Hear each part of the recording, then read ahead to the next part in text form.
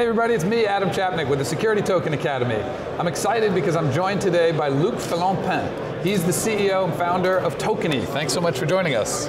Thank you very much for inviting me. Of course. So you guys are doing a lot of exciting stuff, but first, for everybody's watching, what is Tokeny? So Tokeny, it's a tokenization platform. Basically, we create tokens for clients, so issuers.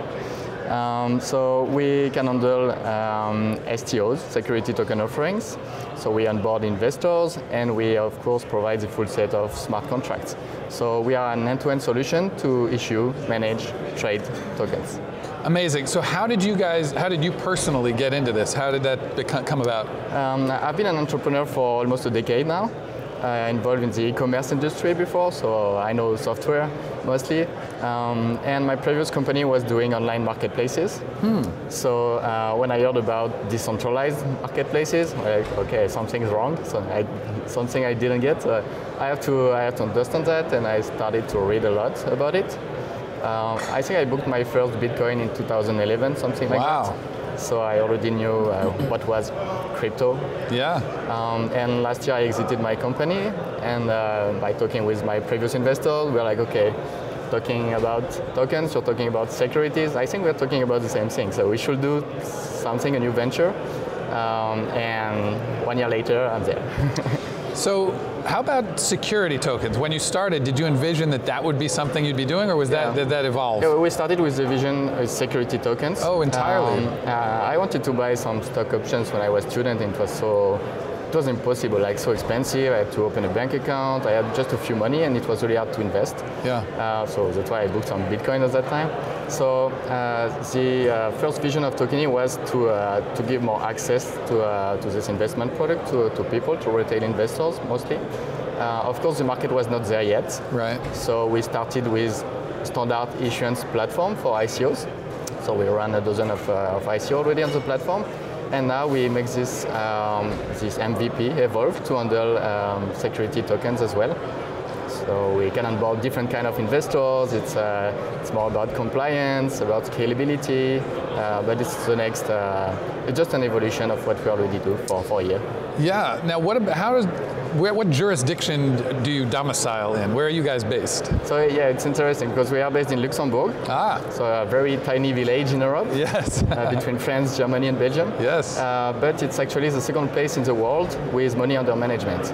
Oh wow! We have 4,000 hedge funds in Luxembourg. Oh my goodness! Everybody know each other. Wow! So it's really interesting.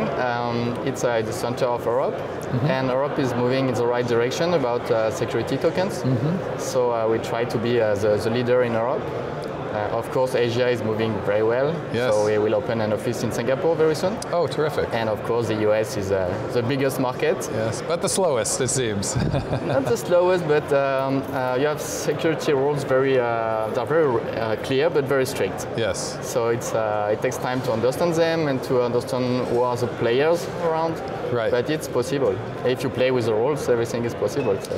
And does what you do, is it dependent on any particular jurisdiction, or are you totally agnostic? We already have clients in 5 continents, so we are a global company. Yeah. Actually, the issuer jurisdiction is important, but the investors' jurisdictions are very important as well. Right. You cannot distribute securities where you want, as you want. Right.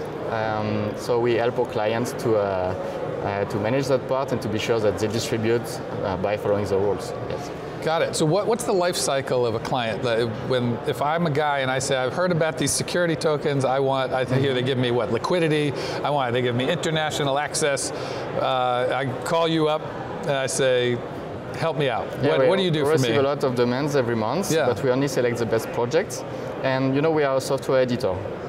So we don't do any kind of marketing, we don't do the PPM, we don't do the white paper, we don't do all that stuff. We do the technology part. Got it. And we do it as best as possible. Right. So we work with other partners to be sure the project is ready and well defined when it arrives to us. Got it. And then we enforce the compliance rules directly in the solution, depending on the investor we want to onboard, the countries of distribution, and so on. So for us, it's a set of parameters to ensure the compliance and the onboarding of investor in a proper way. What's the most exciting part of the security token industry right now? It's gone from 0 to 60 in a year. What do you? Yes, exactly. It's very fast. That's why it's exciting. Yeah. And you can talk very quickly to big players from the financial industry, but there is no big players in the security token industry. Right. So my background is in e-commerce, as I said just before. So in the e-commerce field, you have big payment providers, and they trust the market. They do what they want with you. So as a new startup, it's really hard to reach the right scale. In this industry, you can provide a lot of value to your customers very quickly because there are not much players on the market. So we can work on concrete use cases, and that's what is really exciting. Are you seeing any verticals that are outstripping others? Any kinds of businesses that seem to be using this first? Yes, I think the investment funds are really interesting targets. Many people talk about real estate, sure, because it's not very liquid. And after you have equity. But equity is depend. Like, it's not clear if it will help small companies or medium cap companies, maybe listed companies, but I don't think so. So I think the real estate funds, for example, are a good example. And any kind of investment funds can be tokenized to bring more liquidities to investors, like especially closed-end funds. Yes. Where you don't want to invest your money for 5, 7, 10 years and be locked in your investments. So it can, by creating a secondary market, it can be very interesting for investors. Yes. So are you working with any particular partners in whether it's in platforms or exchanges or anything like that have started to become friendly? We're talking with a lot of exchanges.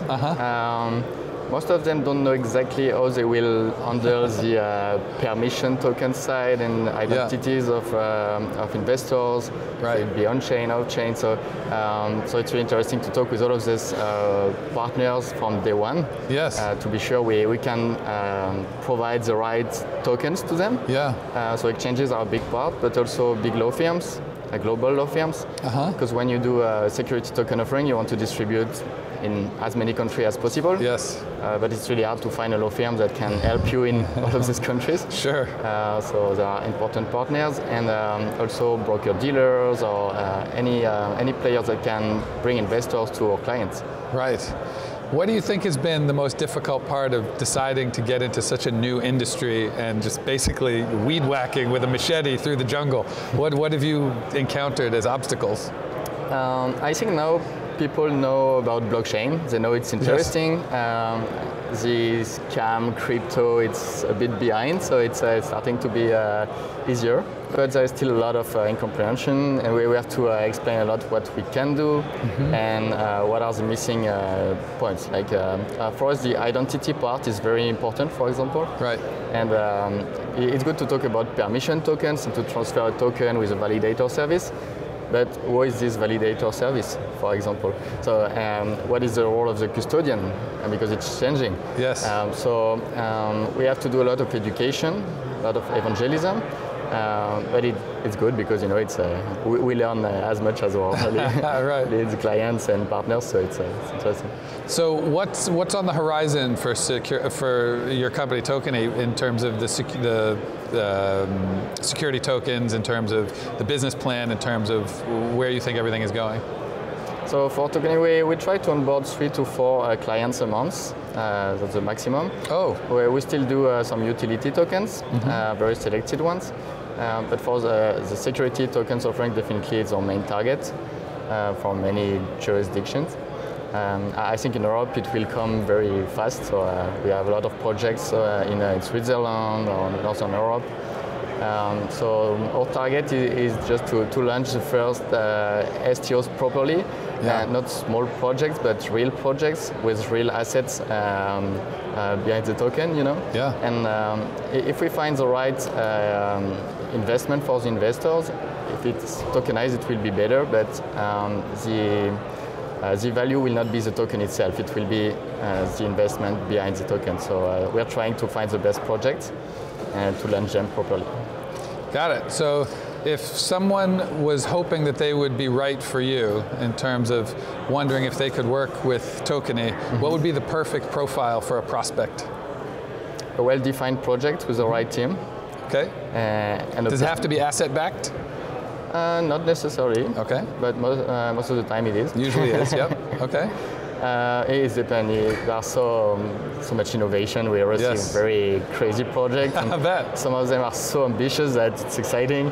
But we have to filter. You know, we have to be sure they have time to do it, the right resources to do it, because it's not cheap to do an STO. It's complex, but it's also to raise millions. So. It's not the same craziness and for ICOs, like with an MVP you can raise hundreds of millions, but it's to raise big amounts of money, dozens of millions, so it has to be well prepared, and you cannot launch an STO in 2 weeks. It doesn't work. No.